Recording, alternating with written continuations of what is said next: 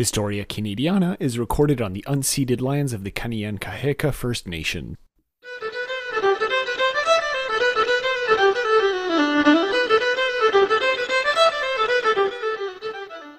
Hello, everyone, and welcome to Historia Canadiana, the show where we talk about Canadian history and literature, and every once in a while have on guests. And today we have a particularly special guest, one who is a housing policy researcher and writer living in Ottawa, and who wrote such books as Suburb, Slum, Urban Village, Transformations in Parkdale, Toronto, 1875 to 2000. Boy, that's a mouthful. Um, and here to discuss her new book, Clara at the Door with a Revolver, I am happy to welcome Professor Carolyn Whitzman to the show. Welcome to the show. Thank you, Patrick. Can I just say that my last name is pronounced Weitzman? I should have asked before doing it, and I just shot in the dark with it, and I'm sorry. So no Weitzman. Problem. I mean, it looks like Weitzman. It's just I want it to be pronounced right. But you can call me Carolyn. Of course. So first of all, I think we'll start with the most general question here. How would you describe your book in this case to our listeners who perhaps have no awareness of it or what it might be about? Right. So it's about a woman named Clara Ford who in 1895 was on trial for her life, accused of the murder of a young, rich, white young man who had been her next door neighbor previously. And the trial and the story behind it brings in a lot of really interesting issues that are still relevant today, ranging from gender identity to discriminatory policing to how difficult it is for a single mother to live, and ongoing issues of racism and homophobia.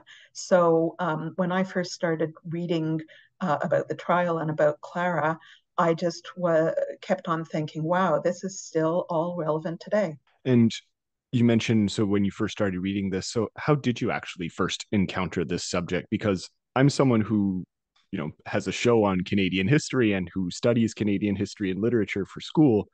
And even then, it's not a subject that comes up. I maybe heard her name once or twice in all these years. So how did you come to engage with this particular topic? Well, my PhD, which was completed 20 years ago, and which was eventually published as Suburb, Slum, Urban Village, was around neighborhood transition in the neighborhood of Parkdale, Toronto. And I lived in Parkdale, and it was obvious to me that the narrative being used by the planning department in the early in the late 20th century and early 21st century, which was it was a stable residential middle class suburb until the Gardner Expressway, until an expressway went through it and apartment buildings went up. That was nonsense. There were 19th century industrial buildings. There were 19th century workers' cottages.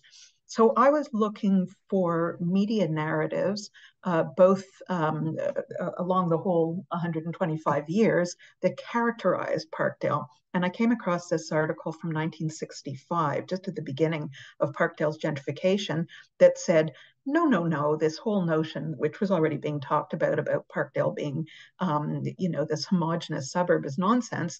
Look at the case of Clara Ford, who was accused of a Black low-income woman who was accused of killing a white rich man who happened to live next door to her. And I went, this sounds great. So then I went down this complete rabbit hole, which may be familiar to people who've done their PhDs, where 6 weeks later I had read every newspaper article about the trial. And my wonderful supervisor, Richard Harris, said, stop now and get back to your thesis. So I sort of put the story away, moved to Australia, where I taught for 20 years, and then took early retirement. And part of what I wanted to do in early retirement was to write what I wanted to write. And that included returning to the story of Clara Ford, because I felt it was such a great illustration of so many issues that I've been involved with as in a contemporary sense, but going back to the 19th century approaches around, the right to the city. So it's I've been thinking about writing this book for 20 years. Which I think shows like the in the writing style, and we'll get into the actual content of the book later, but the actual way that you write it is very, you know, engaged, and you clearly seem to have a passion for the actual material. And it, when you tell me that you've been thinking about this and researching it for almost 20 years at this point, or over 20 years, it shows, right? There's a passion, there's an interest that, few books have, I would say, when you read them, right? Thank you Especially, so much, yeah. Patrick. I really did find myself caring about Clara, about Mm. Clara's family, and about just everyday issues like how did she find enough money to pay the rent and feed her kids? And, that's still an issue that I deal with. But because Clara was such a notorious character, because there were 7 newspapers in Toronto at the time, I could actually answer a question I've often wondered about, which is how did 19th century single moms pay the rent and feed the kids? Yeah. Absolutely. And that's one of the interesting aspects of your book, is that it on the surface seems like criminal trial history or something like that, but you interweave elements of urban history and, social history and so on in a way that I find particularly interesting, and what I think a lot of, you know, more popular history books don't necessarily tend to do. And I think that's definitely a plus of your book in this case. Thank you. Moving on to a different question in this case, I'm curious about, you've already touched upon this, but I'm curious to hear you develop this a little bit more about some of the assumptions that you had about this topic before you started actively writing it, and how did this perhaps change as you were writing or as the book was being published? Well, I was fortunate that I read the primary sources, the newspapers, before I read a little bit of the secondary literature about Clara. There isn't that much written about Clara. There's a very good article written by Carolyn Strange about chivalry in the trial of Clara Ford, which I like a lot. There was a book written about 15 years ago, again, about the trial itself, which is a pretty good legal history, but is not interested. The author was not interested in Clara. When I started reading the secondary literature about Clara, it was very influenced by the memoir of a racist liar from Liarland, a fellow named Hector Charlesworth, who was a reporter on the case. He was 23 at the time. And in the 1920s, when he was in his 60s, he wrote his memoir, and he had 3 pages on the Clara Ford trial, which he very much used to increase the circulation of the newspaper and his own fame as a journalist. And he is the source of most of the lies told today about the trial, that Clara bragged about the murder afterwards, that Clara murdered Frank out of jealousy that she had been having an affair with him. Um, yeah, just, nonsense. Like there was a parade through the streets after the trial, and then that she went on the stage after the murder and bragged about the murder. So all of this is false, but it's been repeated uncritically because Hector was a eyewitness to the trial, and they didn't look at the newspapers. I mean, I was reading The World and I was going, "You just made that up," and so I think a lot. If you hear about Clara at all, you hear this story of this very strange, possible madwoman who wore men's clothes and who carried around guns. And sometimes she sounds like this character from the Wild West, that she lived at Mamie Dorsey's bar and, threatened the lives of multiple men, and all of this sort of nonsense that is very easily refuted once you dig into the historical record. So I did have to every time I read something in a newspaper, certainly every time there's very little secondary literature, as I said. Mm. Every time I read something in a newspaper, I'd read something from another newspaper and I'd go, oh, that's how this story started. But, a lot of it was untrue. Some of it was. Right. Um, but yeah, there's another thing that you can think about as a connection to the present, our whole relation to the media and how it's kind of been False skewered news or is another major theme oh, in this book.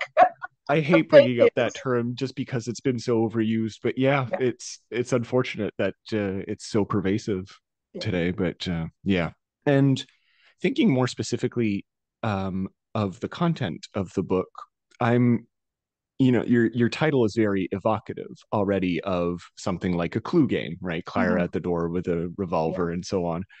And I'm curious, like, why did you decide to take a more perhaps popular approach to this book compared to your more academic style, which you've done throughout your career?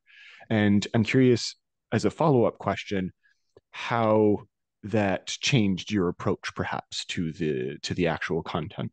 I'm a great believer in popularizing ideas without simplifying them. I do it a lot in my housing work because there's a lot of Mhm. jargon around housing, and I try to cut through that jargon. Liberated as I was from an academic job, I really wanted to make one of those jazzy histories that people read. I'm not arrogant enough to say, oh, I'm Dolores Kearns Goodwin. I am not, but I did want to write a book that people wanted to read because the issues that I'm talking about, as I say, continue to be important today. A lot of people don't read history because it's got a lot of footnotes and it gets into long theoretical debates and that sort of thing. It was difficult. The book definitely went through three tough edits with an excellent editor, Leslie Mhm. Erickson, herself a historian, who really, we talked a bit about some books that we found, history books that we found very readable, Murder in the White City, to give one example, and how I could write that kind of a book.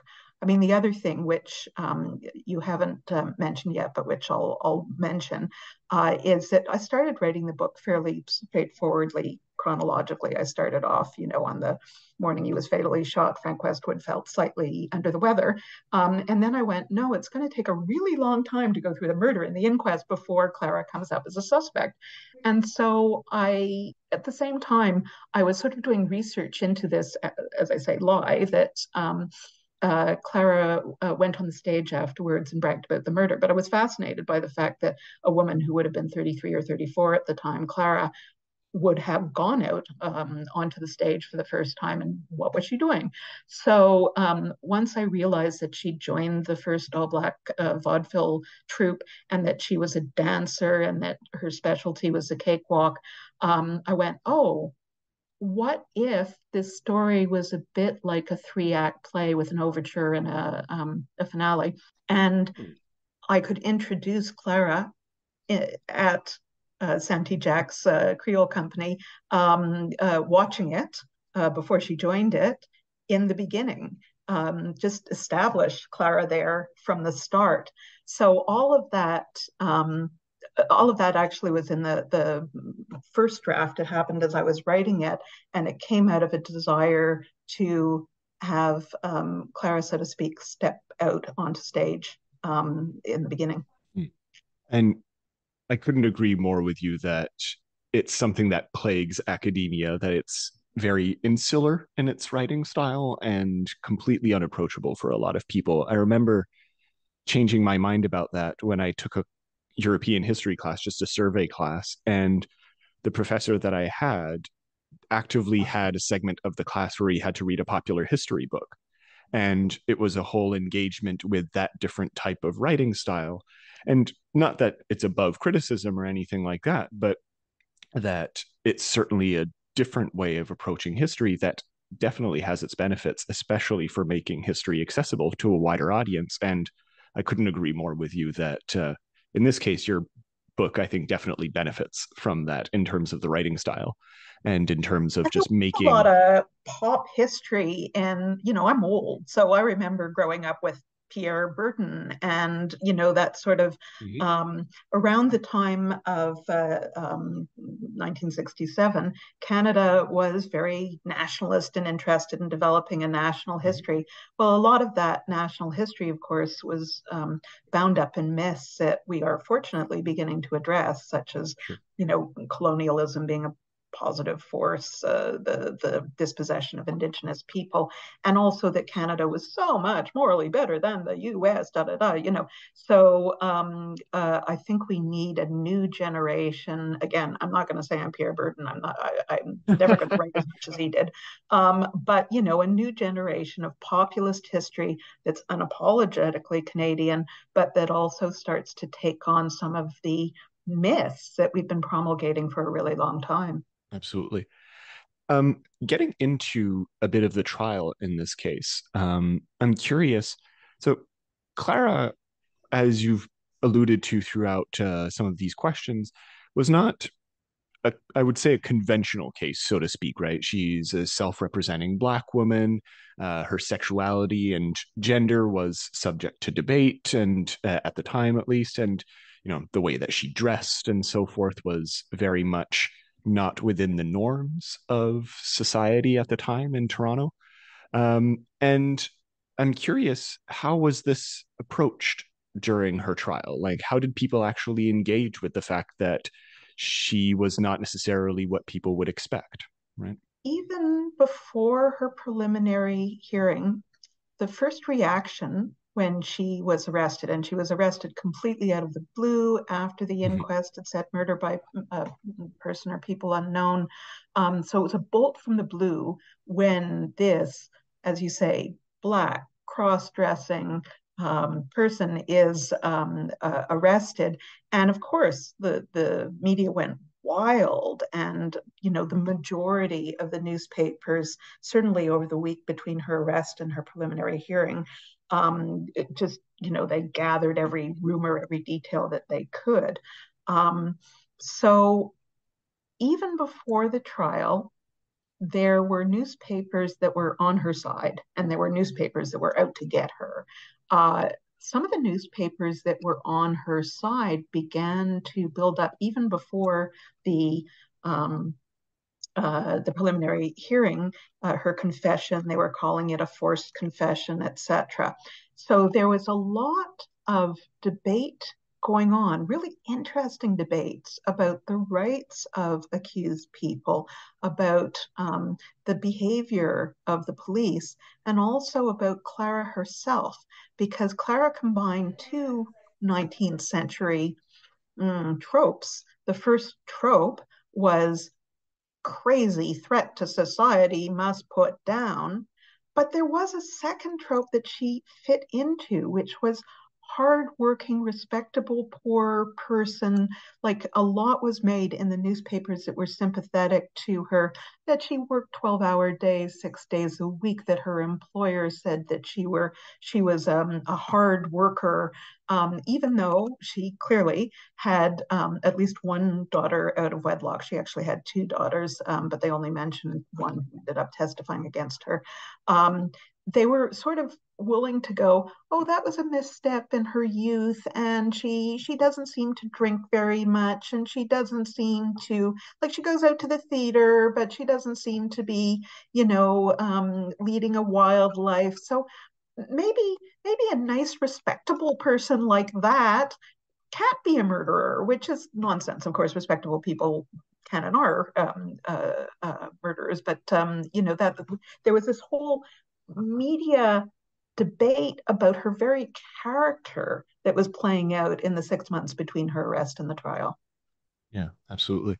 And yeah, this idea of morality is obviously extremely pervasive in any narrative of Victorian times. So yeah, I'm not surprised that in this If I case had it. $1 for every time I used the word respectable, I mean, usually in a Oh, quote, I would be oh rich. yeah, oh yeah.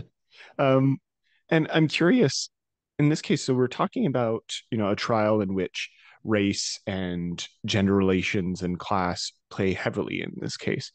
And I'm curious, considering the clout or just the traction that this trial got at the time in terms of publicity and people paying attention to it, I'm curious why you think there aren't more discussions of this book. As you mentioned, there are very few sources today that actually talk about this trial. And it's not like we are unfamiliar with other racialized trials. Like, for example, Louis Riel's trial is one that's very famous in Canadian history. So I'm curious why you think this one in And a particular partial is not one that overlap of lawyers. Osler was the fellow that's true as well. yeah. So, Mm-hmm. yes, I think in general, the history of Black people in Canada needs a lot more emphasis. So, looking at Toronto alone, you have Wilson Abbott, who developed the downtown area later known as the Ward. You Mm-hmm. have, pioneering Black journalists. You have the Hubbard, who was a deputy mayor of Toronto in the 1890s and who was Black. Um, so we don't know that much about the complex history of Black people in Toronto or across Canada. Um, in Toronto, there were 500 Black people in the 1860s. In Toronto, there were 500 Black people in the 1890s. So, like many Canadians, um, Mm-hmm. Black Canadians moved to the US. In many cases, they've been refugees, so they moved back to the US. But we don't know either that story of a group, nor do we know the story of particularly interesting exemplary individuals. Um, that's one problem. The other problem is that there still is a bit of a tendency to focus on the great men, and there's a debate now, which is great, about Mm-hmm. Ryerson, about John A. Macdonald, about George Brown. These are all really important figures, but there are a lot of other important figures who didn't have that wealth and power and gender and everything like that. So, we're still, as I say, we're catching up in Canada on popular social history. Absolutely. And despite the work, as you were saying, of people like Pierre Burton, there's still a great deal of dark spots in our history that either there are very little sources because of the realities of the time, or in which we just haven't thought of looking into. So yeah, absolutely. Couldn't agree more. Yeah. Yeah. One of the books that I read when I first came back to Canada, because I've only been back in Canada since 2019, Okay. was The Northwest is Our Mother. And it blew my mind. It I love that absolutely, book so oh, much. I love that book. And talk about a readable history. And because I'd grown up in the 70s, I still had this notion that Louis Riel was a madman, Mm-hmm. and then I hadn't read that much in the interim. So thank goodness there's wonderful history that's coming up that's both corrective in terms of people who are somewhat famous, and then also corrective in terms of bringing um, groups and individuals Yeah. to the forefront of a stage that they were previously excluded from. There's a passage in that book, The Northwest is Our Mother, that I think is imprinted on in my mind, and I think perfectly encapsulates what you're talking about here, where Jean Théa mentions that the only people who cared about Louis Riel's sanity or insanity are English Canadian historians. And that kind of struck me because it very much represents the formation of history, how history is created and by whom, right? But also the realities of, well, who others what other histories are forgotten. Well, you forget Métis histories who in that version of history. You don't look at French Canadian history in general, which is very interested in Louis Riel, for example. So all of these other histories, and this is something that you bring up in your book as well, is are just as valid, right? And we need to acknowledge them. Absolutely. Thinking about Clara Ford specifically, right? Bringing it back, if you will, to this topic. We talked a little bit about her, how people engaged with her publicly, but I'm curious more about her personal life as well. So, do we know much about how this trial impacted her personally or direct relations in her life and how her own personal life kind of played out during this trial? Well, we know a lot more about Clara than we would about any other working class or Black woman of that time, I'd say in Canada. We know that she had a loving relationship with her mother, who died just before the murder. Until the book that I wrote, there'd been this assumption that Jessie Mackay adopted Clara out of the kindness of her heart, lost her position as a servant, became an extremely poor woman who was probably homeless with her daughter at several points Mm. because she was an aging spinster and she wanted to have a kid. I'm like, I don't think that passes the smell test. So I've Uh-huh. got, I strongly suggest that Jessie was her natural mother, but whether she was biological mother of Clara or not, Jessie Mackay was a white woman. Uh, the relationship between Clara and her mother, you can get lots of hints again about how there's three generations of single mothers in this story, how they coped, how they managed. I mean, um, Jessie had to become a servant at a very young age.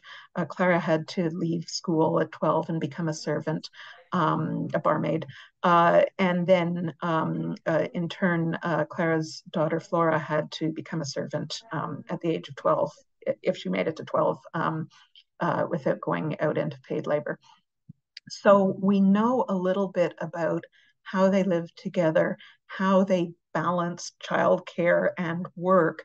And then Clara had a series of friendships with her landladies, for lack of a better word. They tended to be older white women who had many children. And I think that Clara really appears to have been attracted to maternal women. I'm not going to speculate about Clara's sexuality because it's impossible to do that. Clara had two children, but men don't appear to have been a long term part of her life. There's also the intriguing friendship between Clara and Eliza Reed, who was a fellow boarder of hers, like Clara, a single mother, 28. She had an 8-year-old child who lived in the same boarding house as Clara and who testified, was one of Clara's alibi witnesses. Not much is known about Eliza Reed, including what her race was assumed to be.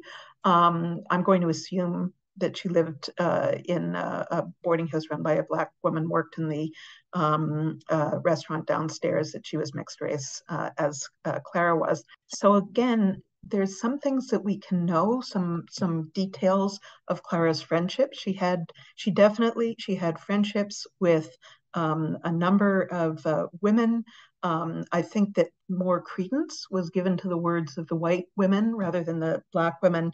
And Clara's landlady at the time of the murder, in particular, Chloe Dorsey, was mocked for her appearance, accent, etc. It's Despite, unclear, yeah. as Chloe Dorsey herself said, I've been in Toronto since before it was called Toronto. I Hmm. taught, do not treat me with disrespect. That's what she said during and after the trial when she was treated with disrespect. So unfortunately, we know less about Clara's relationship with other Black and mixed race women than we do about her relationship with white women, but at least we have a portrait of um, friendships with some unequal power relationships attached that I find fascinating because I'm always interested in stories of women's friendships, and there's very little historical record of that. Absolutely. And thinking a little bit more broadly or extrapolating perhaps from Clara's life, I always found it interesting, and this is something I brought up when I talked with George Eliot Clark on the show as well. Um, that in Canada, when we think of Black history, we often seem to go from the end of slavery in at the beginning of the 19th century, and then we kind of skip to the civil rights movement, right? And we don't talk a lot about the end of the 19th What happened century. during those 130 years? Nobody Apparently, knows. Yeah. nothing. Right? And I'm curious, both through your book and just your general research that you've done in this topic, like what can Clara Ford's life tell us about just working class Black women or Black people in general in Toronto during the late 19th century? Because I think it's a forgotten or unexplored part of Canadian history. So, what can her life tell us about Black lives in the end of the 19th century? I guess one of the things that really struck me about the newspaper reporting is how visible Clara was, how much she was under constant scrutiny and being judged. Because there's no way that in the day between her being arrested and the blanket coverage starting, Mm. that some of the anecdotes are made up and some of the anecdotes are completely taken out of context. For instance, Clara was said to have been harassed on a streetcar, although they were using, insulted, let's say, very teased language. And she went out and got off on the same stop as two men who were teasing her and hit one of them. And that got turned by the newspapers into she is a professional boxer, they just sort of took it Oh way out of wow. context. But, how do they find out within a day of that incident unless she is constantly being viewed and judged and stories are being told about her and she's being stared at in the street and she's being pointed at. There's a number of Mhm. stories where, they're pointing at her. What is she doing in Parkdale? That sort of thing. So I'd say that, Clara would have been under constant scrutiny. I think that generally, um, as I show in the book, through the story of the Dorsey family, there was a lot of interaction with the law. In some cases, they were plaintiffs. In other cases, they were defendants. But there's absolutely no doubt. And I mean, Barrington Walker has written some really good stuff about this. Right. That the police were keeping an eye on York Street. They were very happy to arrest people. They were very happy to give longer sentences, the magistrate, etc. So, and much poorer treatment in prison, although I cut out that bit. There's no doubt that there was differential treatment by the police, but also that they were a small minority by the late 19th century, and they were constantly being watched and judged, which is no way to live. Absolutely. I actually just finished reading a book by, I'm gonna forget the author's name, Keith Smith, right? Who talks about similar ideas, but with a different set of racialized communities with the indigenous in Western Canada. And it's the book Liberalism, Surveillance, and Resistance. Indigenous communities in Western Canada. He talks about this period as well. And I see a lot of parallels with what you're talking about, with the way that certain minority communities were watched both by official systems, right, the police, the government, and so on, but also in which communities self-policed and and interacted with minority communities in a way that encouraged this kind of surveillance and kind of pushed people to act in a certain way according to what was considered the standard at the time. And I see a lot of parallels in this case with what you're talking about. Mm. Yeah, and Robin Maynard has written very well Yes, about this as well. So, yes, absolutely. nothing that I'm saying is particularly new or revolutionary. I guess the one contribution I feel this book makes is that because Clara was so notorious for a short period of time, she's able to be fleshed out a lot Mm. more than a working class Black woman would be under normal circumstances. Not a good situation for Clara, who was essentially a quiet and retiring person. Even though she was very funny, she was clearly an introvert. But very fortunate for the historian. Mhm. Absolutely. um, bringing is I want to bring this a little bit closer to your original type of studies in geography and housing and so on.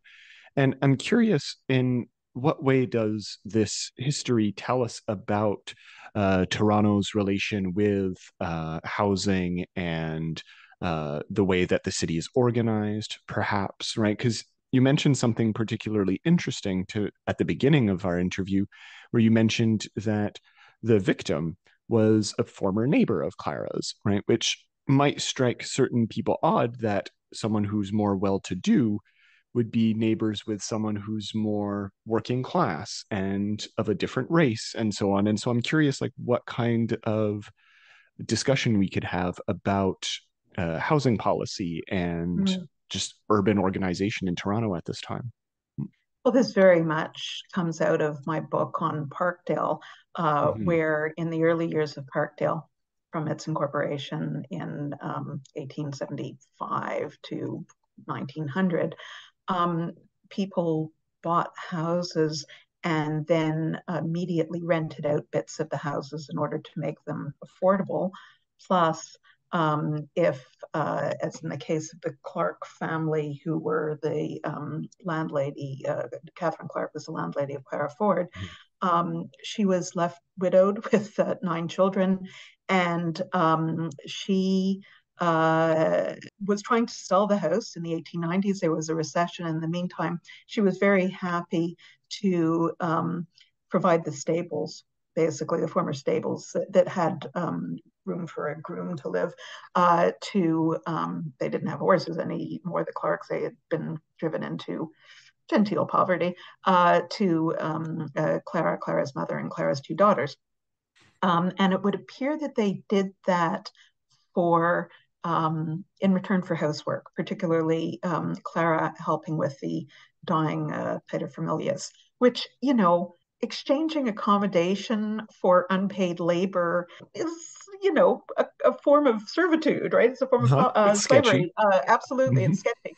So, uh, not only were the Westwoods, who were rich family living right on the waterfront next to the Clarks, who had been a rich family but were no longer a rich family in Parkdale.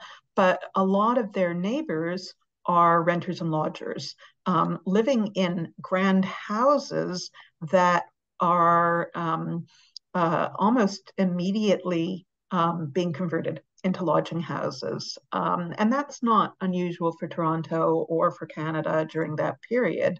It's just we look at the physical, well, not on Jameson because it's all apartment buildings now, but we look at Sure. the physical legacy of fairly large houses and we go, middle class people live there. But actually, salesmen lived there, and Mm-hmm.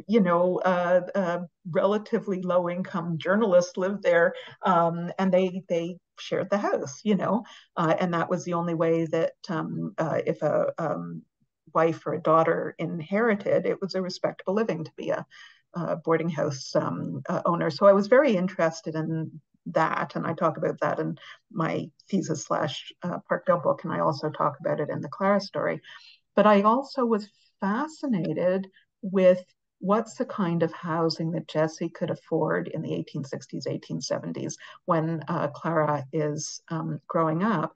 And what they could afford were these little jerry-built houses, these third class condition, as the assessment records call them, shacks that are barely one room. At one point, Jesse has a boarding Mm-hmm. house, but if you look at the assessment record, it's maximum 2 rooms. So there have to have been 3 strangers living in one room and Clara, Jesse living in another room. And that would have been, difficult and not private circumstances for Clara to be Sure. growing up in. And whenever possible, I was trying to find what was the weekly or monthly rent that was being paid against the wage, and it wasn't computing, which is something I talk about in the book. Absolutely. And I'm curious, we mentioned this a little bit throughout that obviously this has, we see parallels today with the way that Clara was treated and, just Black lives in general, right? That continue to face hardships in today's Canada, to put it in a diplomatic term.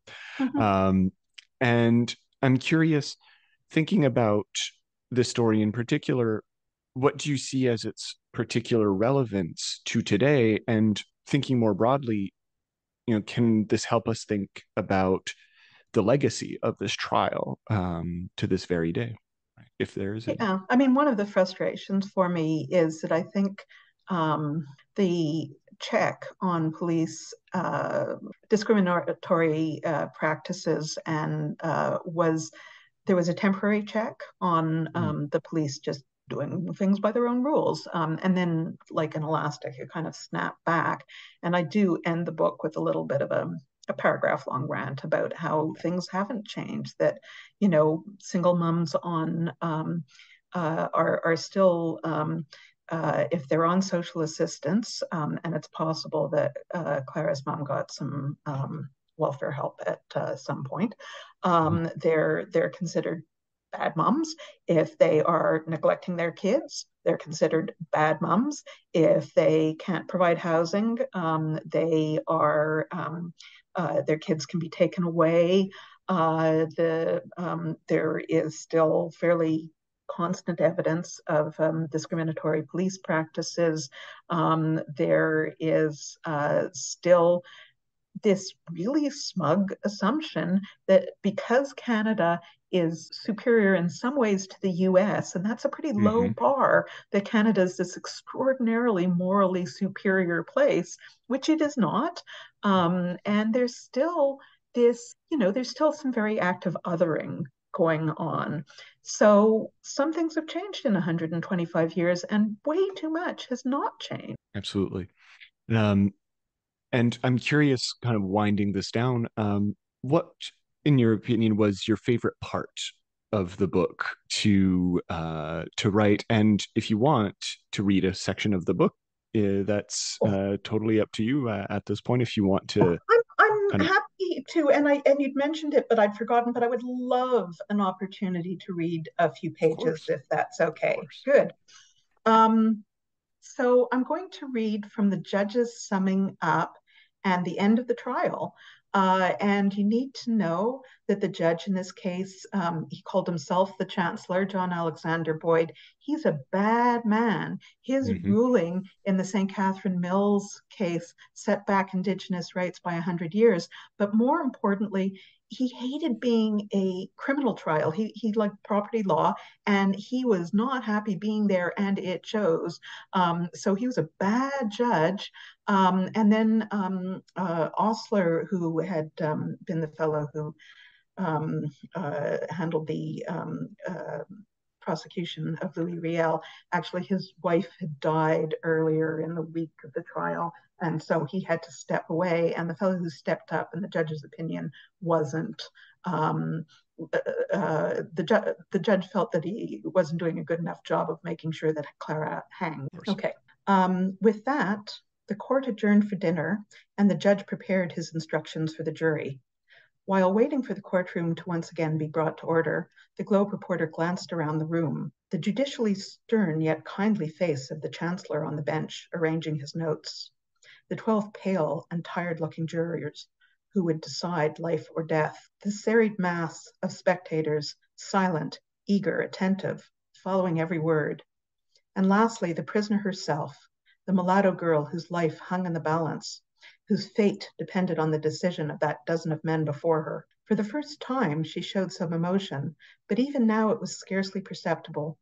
The mouth was slightly drawn and the eyelids drooped, as if in the very weariness of spirit. But beyond this, the prisoner at the bar was apparently the least concerned of any in that packed courtroom. As the judge would understate in its coverage of Chancellor Boyd's summation, the judge charged adversely to the jury. It's possible that Boyd felt he needed to present the Crown's case since Osler was absent and Dewar was, in the Chancellor's opinion, not up to the task. There can be no other explanation for the next 35 minutes. Boyd began by reminding the jury that they must not be actuated by sympathy or compassion. Rather, they must answer the question, has the crime been brought home to the prisoner? He then turned to the reputation of the police, praising them in the backhanded manner of the privileged. A good deal has been said about detectives and police officers. If we had no crime in this country, we would not need these officials. But so long as we have crime, we must have detectives.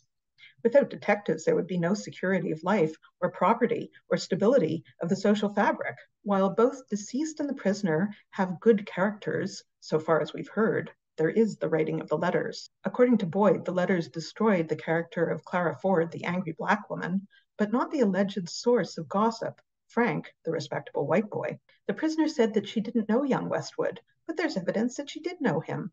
There's evidence that she spoke to him, and there's testimony that she told Mrs. Crozier she knew him since he was so high. The Crown hadn't mentioned this testimony, but the judge felt it was incumbent upon him to remind jurors of this fact. Boyd continued by reminding the jury that Frank Westwood had said in his antemortem statement that it was a man who shot him, a man dressed in dark clothes and a fedora hat, medium height and middle age, wearing a dark mustache. He said, too, that he wasn't in any girl scrape. They must judge if this statement cleared Clara Ford or not. Boyd pointed out, however, that in her confession, Clara had said she'd been wearing men's clothes. In addition, the shooting happened in an instant. It was dark, and the light in the hall may not have illuminated the shooter's face.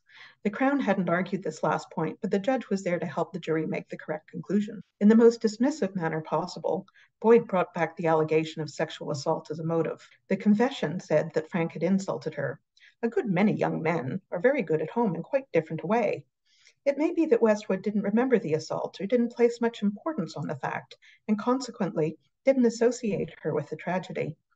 Or he might have suspected that it was her and didn't want to grieve his parents by associating her name with the tragedy. According to the judge, assault against Black women was so commonplace as to be forgettable and certainly not noteworthy. The Crown hadn't presented these scenarios of Frank forgetting or dismissing the assault, or conversely shielding Clara because he felt guilt. Perhaps the judge felt he was helping to clean up after the Crown left the party. Boyd reiterated the Crown's point that Frank's antemortem statement cleared Gus Clark. There were no other suspects besides Clara, and Boyd characterized her alleged confession as singular, as was the fact that she entered the box to explain it away. A great deal has been said about the bravery of the prisoner in going into the witness box, but you're not to pay any attention to that. Remember, a man or a woman will do anything to save his or her life. To illustrate the point, Boyd brought up the old saying, skin for skin, yes, all a man has, he will give for life. The Chancellor didn't mention that he was citing Satan in the Book of Job to back up his arguments. What value, Boyd continued rhetorically, under these circumstances could the jury place on her testimony? The jury was instructed not to sweep away all the other evidence without due consideration. The detectives were men with long experience in the force. Is this prisoner a woman to be awed by this questioning? Or is she, on the other hand, not a woman to make up a story of this kind? Boyd implied that the answer didn't need to be stated. Then Boyd wheeled out his big cannons. I am bound to tell you that if those officers treated that woman as she swears they did, they deserve to be behind prison bars. But these men have been 4, 8, 10, and 20 years upon the force, have hitherto borne unblemished characters, and it is a grave thing to incriminate them based on the unsupported testimony of one who stands charged as the prisoner does. Acquitting Clara would mean convicting the detectives, and the police were in jail. If the police were in jail, then who would maintain social order? Boyd dismissed the contention that the accused would not attempt to pass by the waterfront. If she committed the crime, she wouldn't hesitate to walk through a foot of cold water in October. He concluded by suggesting, in regard to his deferred judgment, if they found the prisoner guilty, it was advisable that they should state whether they should have been disposed to find her guilty if the evidence of her confession had not been admitted. The jury filed out of the courtroom at 8:35 to the sound of shocked silence. Johnson slowly stood and respectfully asked the judge whether he might want to recall the jury to define reasonable doubt and remind them of the defense's version of events. These were, of course, legal requirements in summing up the case. The Chancellor grimaced and asked the bailiff to bring the jury back. Then he read excerpts from the testimony of Eliza, who'd said Clara had returned to their home at approximately the same time as the shooting, and William Graham, who'd said he'd sold Clara theater tickets and saw her in the theater and on the street that night. Boyd explained that the jury must weigh the evidence. If it was evenly balanced, the prisoner should have the benefit of the doubt. He glanced at Johnson for approval, then sent the jury out again to deliberate at 8:55 p.m. I think I'll stop there. Thank you very much for that. And very indicative of the way that power perpetuates itself in these kinds of situations, right? Just subtly reminding the society what police are for, right? That Mm-hmm. social order would collapse if not for them. What would happen if we didn't have What the would police? happen? Yeah, who's to say? But and I particularly like the accidental Satan quote. That is peak comedy right there. Oh, I had fun making fun of Judge Boyd, definitely. Oh, yeah, that shows definitely, and rightfully so. And before we finish today, I'm curious. This is something that I always ask all the guests that I have on the show, and is deliberately a question that I did not send you. But I'm curious, what didn't I ask you today, and what's the answer to that question? Ooh, I'm not sure I have. It was a very thorough interview. It's so nice to kind of, you know, put your toes into the shag carpet of an hour-long interview. Where is the book available? I mean, that was my next question, but there you go. Okay, how about you tell people where the book is available and perhaps what your next writing projects are? Oh, I'd love to talk about my next writing project, Absolutely. actually. So thank you. And I'm sorry I completely That's fine. I don't know. I'm not interviewing myself. Okay.